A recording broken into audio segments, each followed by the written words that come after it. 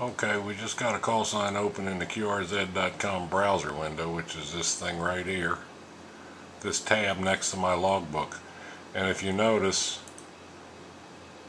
the logbook add thingamajiggy, whatever we want to call it, is green, which means we can add a log. We can open an ALE window now. See, there it is.